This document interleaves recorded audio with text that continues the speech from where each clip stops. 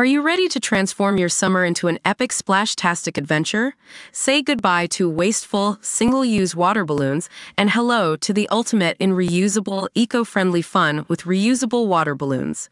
Check out the link in the video description to get yours on Amazon today. A man has been arrested just moments after stepping off a plane at Sydney Airport after a grandfather was killed during an alleged hit-and-run.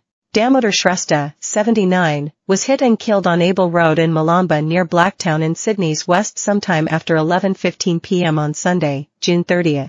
The grandfather, who was allegedly hit from behind by the driver of a purple coupe, went unnoticed by several passing cars afterward the incident. A 32-year-old man was arrested by police as he returned to Australia on an international flight at about 11:30 a.m. on Wednesday.